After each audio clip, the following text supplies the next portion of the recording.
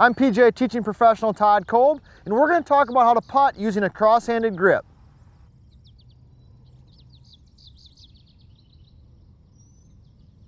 A cross-handed style putting grip is a way that's going to allow a lot of golfers to improve their putting. Now, this technique is sometimes also called left hand low. Now, the reason a lot of people like this or go to this is because it does a couple things. First of all, it levels out the shoulders in the putting setup, and that's a key concept to being a quality putter. So let me show you what I mean by that. In a standard putting grip, the right hand is significantly lower than the left hand, and that lowers the right shoulder. One of the key components to becoming a good putter is having your shoulders nice and level.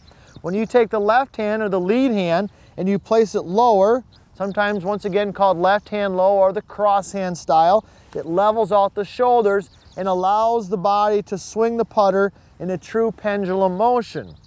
The other reason a lot of people like this is because a common mistake that people will make when they putt is they tend to break down the lead wrist or what we would call the left wrist if we're a right-handed golfer. So once again, in the conventional style, the standard style, a common mistake is for the left wrist to kind of break down.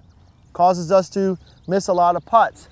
With the cross-handed style, the left hand is lower and the left wrist is much firmer and allows us to keep the putter face nice and square. So the cross-handed grip, sometimes called also the left hand low style, it can be very effective for two reasons. One is it levels out the shoulders, creates a more pendulum type setup motion, and then also keeps the left wrist nice and firm. Two keys to quality putting.